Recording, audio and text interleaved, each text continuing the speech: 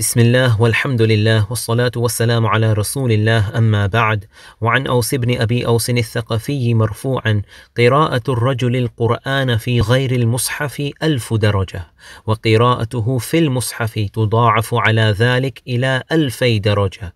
رواه الطبراني والبيهقي رحمهم الله.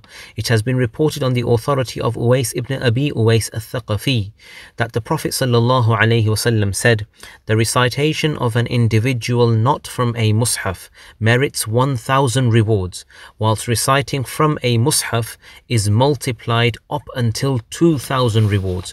Related by Imam al-Tabrani and al-Bayhaqi rahimahumullah.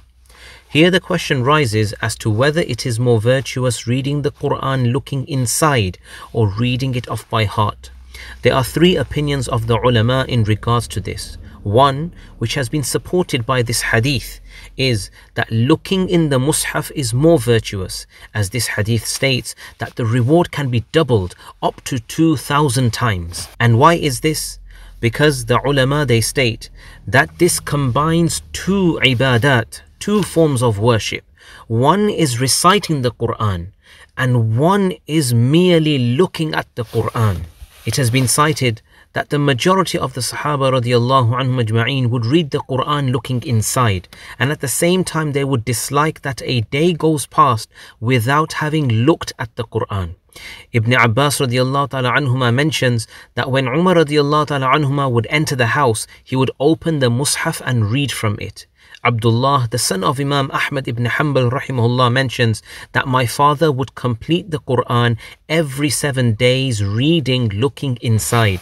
Imam Awza'i rahimahullah, a tabi'ut tabi'een, mentions about the practice of the Salaf, that after completing their recitation of the Qur'an looking inside, they would spend a moment just silently looking at the Qur'an to conclude the session of recitation.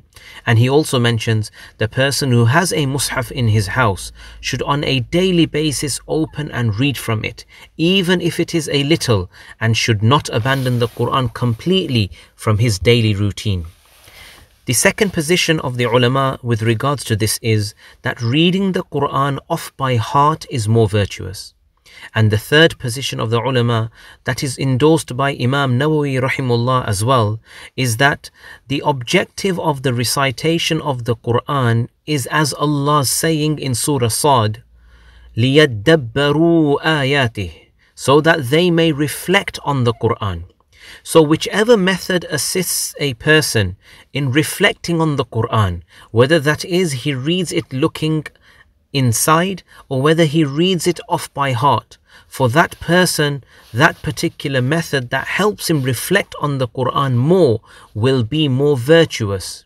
And if it is the same for a person looking inside and outside, then the ulama, they state that it is better that the person reads the Qur'an looking inside.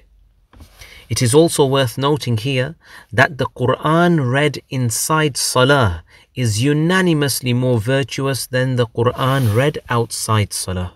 May Allah subhanahu wa ta'ala give us the ability to read the Qur'an abundantly, memorize it as well, read it looking outside, read it looking inside, and ultimately read it with reflection. Ameen ya Rabbal Alameen. Wa salli Allahumma ala Sayyidina Muhammadin wa barik wa sallim.